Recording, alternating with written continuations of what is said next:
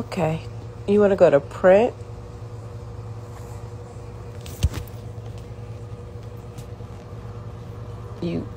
I'm just setting up my screen how yours will look when you first open it up.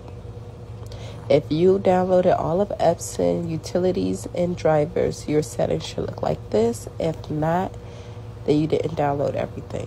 So I went to show details, and then my first thing I went to was print settings.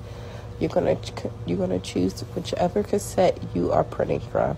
I'm doing 13 by 19, so I had to do paper tray.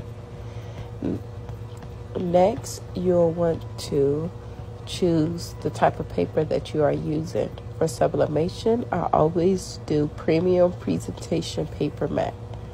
Whenever I'm doing sublimation, I use my own personal paper that I have.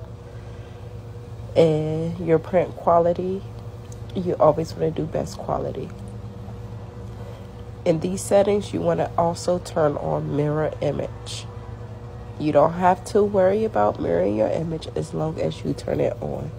The next thing you want to go to is your color options. Yours may come up like this, but you want to change it to manual settings. And you want to change the mode to Adobe RGB and Gamma 2.2.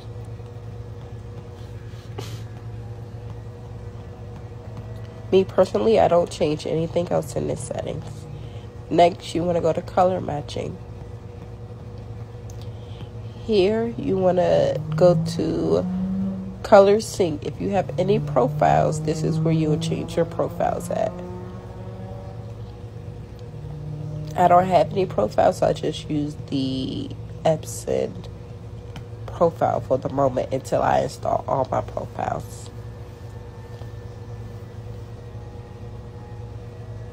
After that is done, you want to go ahead and save your settings. So whenever you come back, you don't have to worry about doing these settings all over.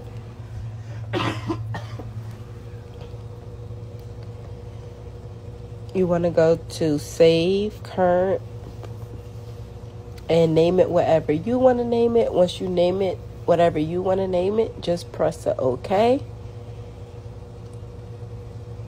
I've named mine TikTok tutorial just for the tutorial. And when you leave and come out, your settings are saved. You go to whatever you saved it as, and it's there. And all you gotta do is print.